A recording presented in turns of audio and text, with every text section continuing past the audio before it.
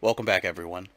Okay, so I'm going to show you how you can get a different surface finish on certain filaments. So for instance, if you have a silk filament or a filament that is glossy, you can actually take advantage of the speed settings within Bambu Studio.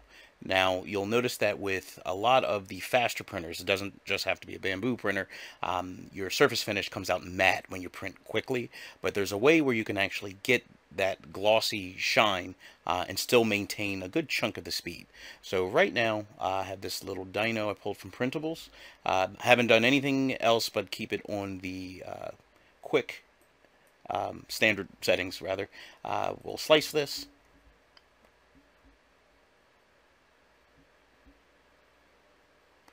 Alright, so we have a standard print, 2mm layer height, and we're at a little under 2 hours.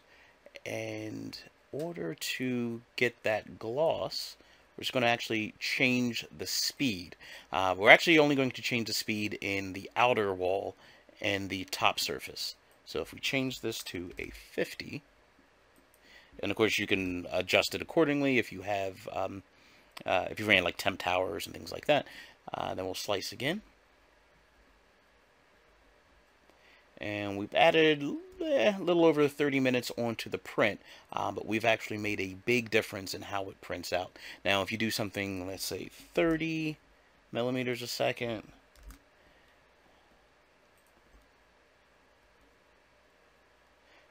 we added another 30 minutes or so. Now, when you actually slice a model, right now you're probably looking at the line type. You can go to the speed, and you'll see what speed each of these layers actually print at. Now, since you do have a faster printer, you can iterate. So essentially, you can run multiple prints and see what looks best for you. So on the other side, I'll actually show you how these turn out.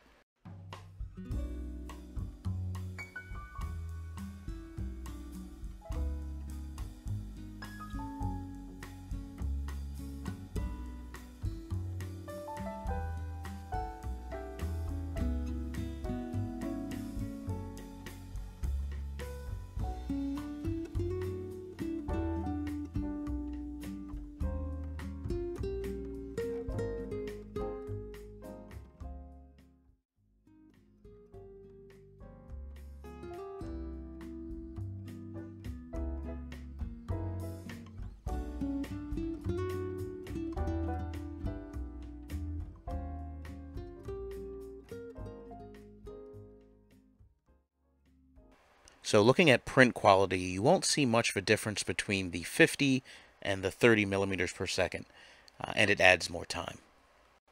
Now let's look at the quality differences between the 200 millimeters per second and the 50 millimeters. Now the 50 is uniform all throughout, and the 200 you can actually see when the printer changes speed.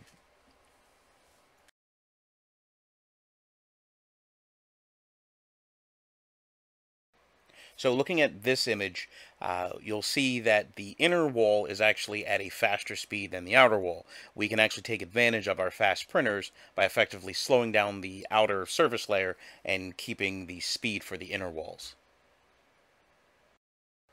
And here's an example of just changing those two speed settings, what kind of gloss and shine you can get out of your prints.